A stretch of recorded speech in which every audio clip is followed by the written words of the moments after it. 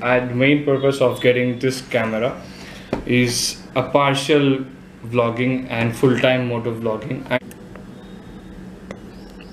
The first thing that everybody is really attracted to is the front display. If you press this side button over here, this display from here goes off and this actually comes on the front. So hey family, what's up? My name is Deepak Chauhan and I am here to do the unboxing of the xmate stunt lite selfie 4K selfie action camera, which I've bought it from the Amazon. I got it for 3,299 rupees, and the main purpose of getting this camera is a partial vlogging and full-time moto vlogging. And I am very sure that there is no external mic option. I am going to review this xmate stunt lite 4K selfie action camera. The most interesting thing that I found in this price segment was the front display, which it has. This really attracted me. I can try to do this vlogging if I really feel that the 4K recording, but it should be very clear.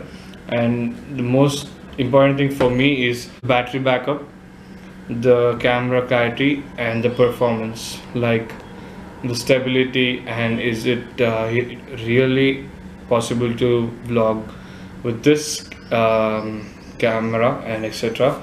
So as you can see, there are specifications which says it's a dual display LCD panel front and back. There are 120 wide angle lens. That means it does not cover this because it covers this much. So I am really excited because I just don't have to shoot a small portion of the road. I can really shoot a big distance with this. So it says there are too many specifications here, and if I just speak about the specifications, the whole video would end up here. So in this video I am going to record using this camera, and then I would also be trying to mount this on my helmet, and then try to do some motor vlogging too. So in this paper I have written few details which I wanted to test on this, like the weight, weight of this camera, and etc. I am trying to plan and do everything in detail. Like this thing is very interesting to me. I jumped off in nowhere, but the remote control switch, which is the camera and the video recording mode. So okay, there are the waterproof case with a clip, the camera is here, okay, the watch or the remote, and there are a few clips, 1 2 3 4 5 6 and 7, and there are also some xmate guarantee cards or some review cards here on in the box, and there are 3mm tapes, and this is a user manual. I actually know how this camera performs because one of my friends is using this camera as a secondary camera from a very long time, and he is quite happy with this, but not with the battery backup. But still, I am not going to give off any conclusions without switching this piece on. So I would change the camera angle to only this area, and I would try to explain you how this actually performs. In this box I get all these things which are here right before us, but according to us these are all really not so important, except this, which is the remote control, which has a video option and a photo option. I am really excited to use this because I wanted to put this on my bike accelerator bar and then record video, photo, and then that's how I am actually dreaming about this. But still, these clips and all stuff everybody would somehow figure how to do, and I'm not going to review much about these products, but the main accessory that I am going to review is the xmate stunt lite 4K selfie action camera. So the main let's try to switch it. Okay, I will first take this out from the case and let this breathe a little. Okay, oh, the camera started already. So as you can see, the cover is also still not taken off because I didn't want any scratches to fall. But if you can see the front glass, it already has few scratches. I'm not sure how this clarity would work. Okay,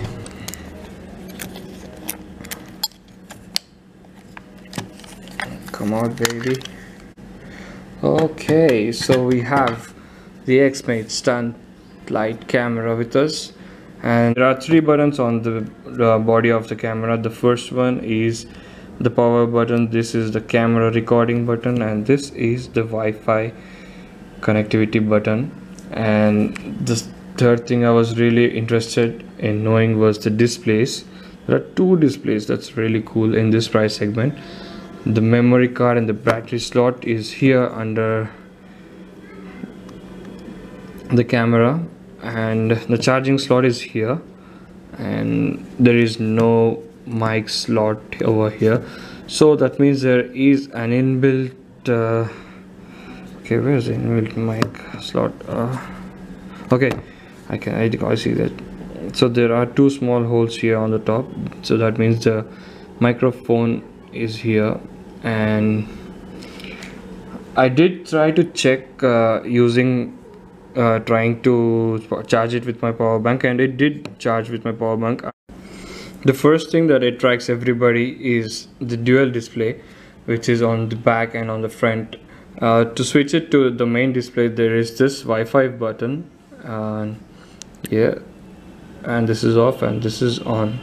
So as you can see that this can now be used for vlogging and all stuff. I would definitely be using this to show you guys how it works.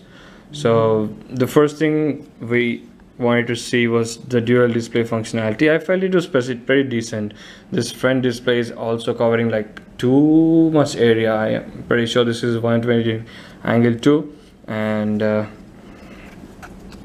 the second thing I wanted to check was about the 120 degrees wide angle. So this is like the distance between the camera and the box before this is like just this far.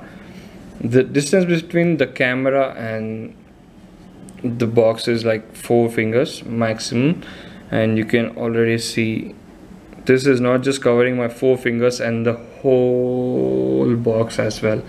I'm pretty impressed with this thing, man. Seriously, I am pretty impressed with this detailed functionality. And the next thing I wanted to check was about the camera photo picture quality, because when we're driving we just have this thing set up on the helmet, and then we want just an image so that we can put it as a thumbnail to our YouTube video. So this power button also changes the mode from 4K to a 16 megapixel mode, and we also have options to change the 16 megapixel to 12 megapixel, 8 megapixel, 5 megapixel and 2 megapixel depending on the image quality you need. The video resolutions are 4K 30 fps, 2.7K 30 fps, and 180p 60 fps, 720p 120 fps. I do not want to waste any of my time, neither to your time. The next clip which I am going to speak would be from this action camera, and after speaking, hopefully before it gets dark, I am going to mount this on my helmet, and I am going to have a small ride, and I'm going to show you guys the demo.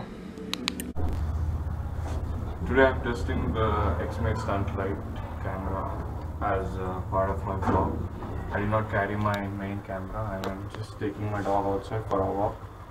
And this is just like a 3% lift. You can see the angle covered by the camera is already very good. Sorry.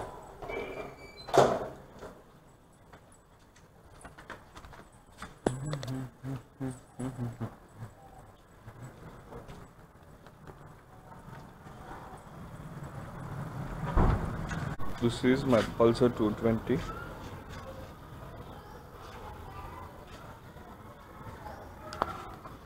And this is my YouTube channel. And I am trying to mount this camera for motovlogging on this bike. And I am supposing the view angle would be like this. Tafi, shoot. Shoot. Done. Okay. Relax, Tafi, relax. And in this clip I am trying to test the stability of the camera. I don't have any gimbal or anything. I'm just trying to record it with my hand. My dog.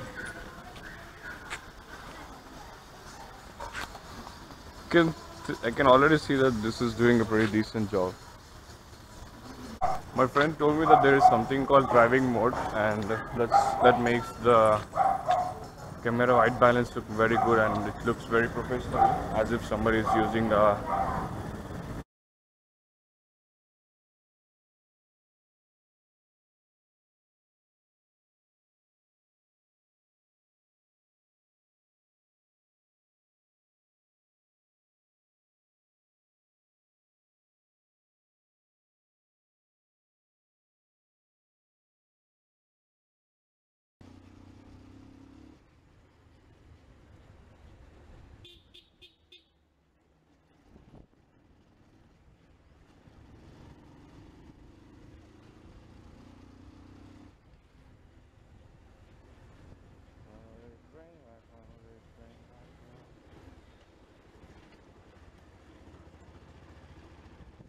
I am home and I am copying all the files on my laptop, and then I'll upload this video hopefully by evening today.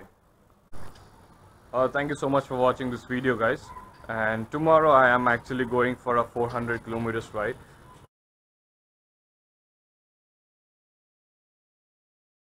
And I am using this camera as my vlogging and also for the helmet mount camera. So to follow me regularly, do not forget to hit the like and subscribe button so that we can stay connected and then we can plan rides. Alright, so